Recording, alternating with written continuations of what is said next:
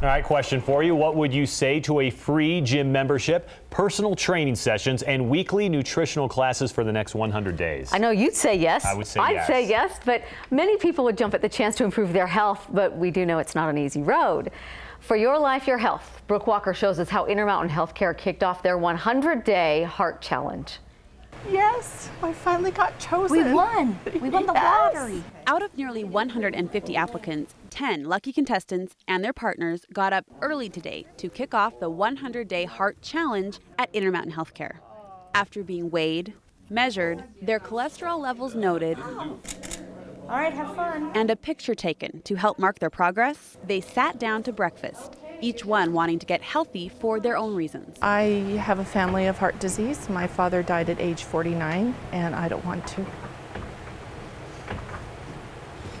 I've had heart issues, I've had open heart surgery, and No, I'd like to lose a fair amount of weight and get healthy. Each one well aware of the challenges that lie ahead. It's not a one-time fix.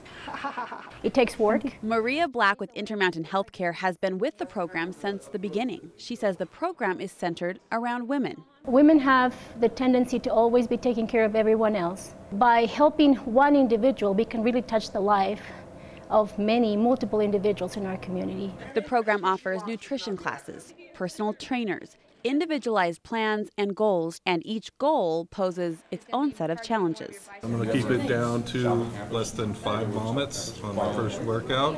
Sweating at least 30 minutes a day. And the secret? Consistency. Something they know is going to be a tough road ahead. It's not a diet, it's not an exercise plan, it's a lifestyle change. For Your Life, Your Health, I'm Brooke Walker.